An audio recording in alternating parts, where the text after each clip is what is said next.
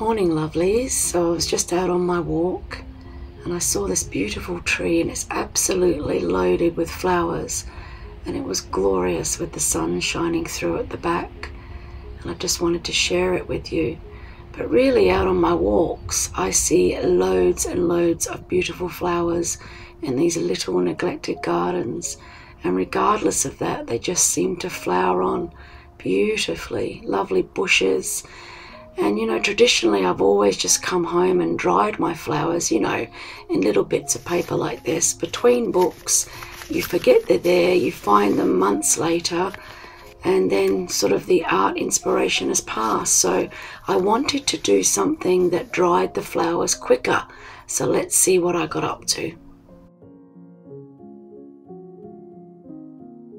Okay, so what does a microwave, a posy of flowers, and some kitchen tissue have in common?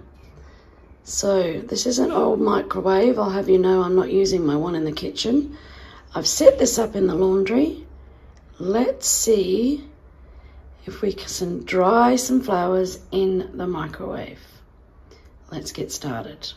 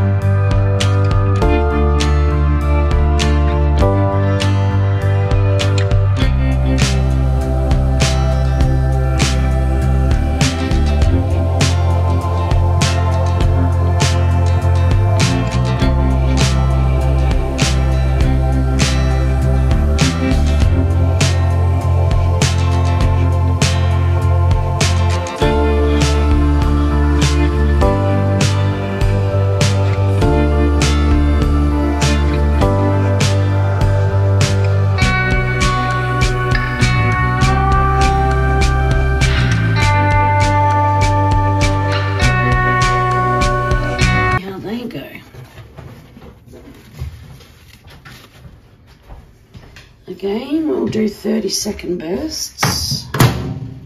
And this is an 800-watt microwave, by the way.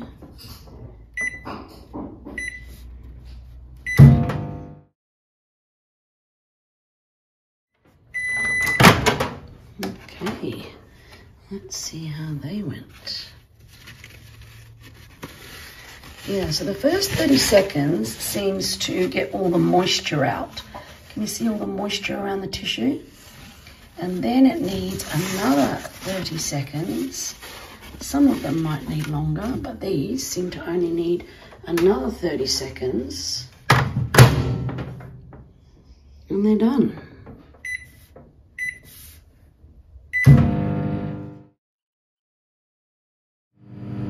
Buddy's very interested in what's going on. He keeps going around and around me to see what I'm doing with the microwave. All right, let's have a look at these now. All right, I'm going to take them out and have a look through on the bench. Okay, so these are done as well, look.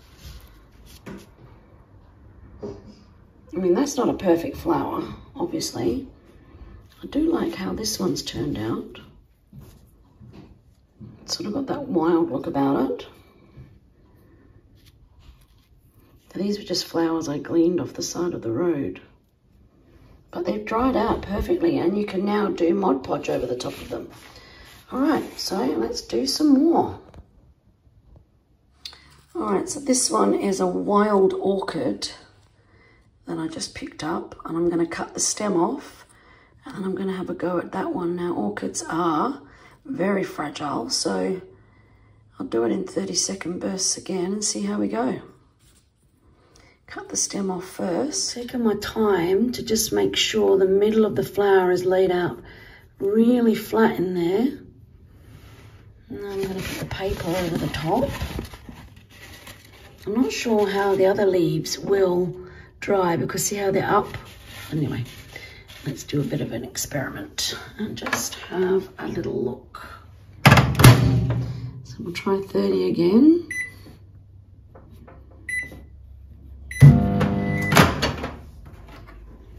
Let's have a look. Okay, so it's dried down quite a bit, and I'm guessing at this stage you have to just delicately, lay the flowers out again, flat, like that, because the drying process has started. All right, and then go back in and try again. Another 30. Let's have a little look at what's going on. Yeah, it's still got moisture in it, so I'm going to put it back in again. And this time I'm going to do it in 15-second bursts. So 1, 5. Let's have a look. Yep. So this is kind of strange, but it's dried. There we go. All right, let's take it out and have a little look.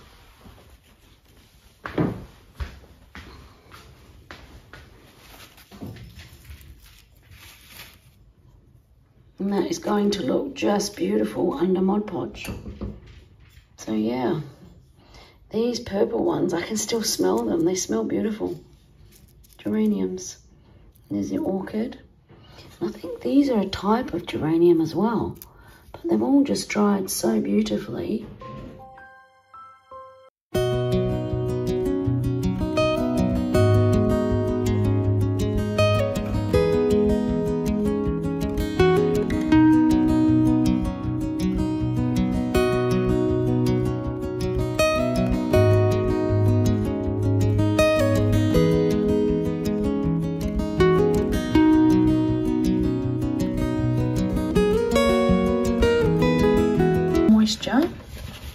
So let's put it back in for another 30 seconds.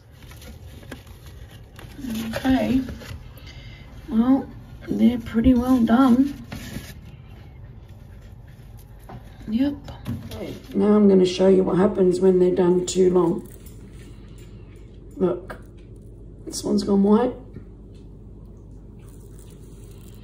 That one's gone white, it's too dried out. These two have retained their colours.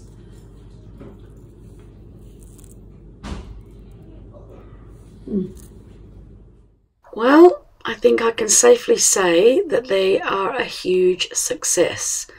So now to make some art with them. Well, I just love these. Really, really happy with them.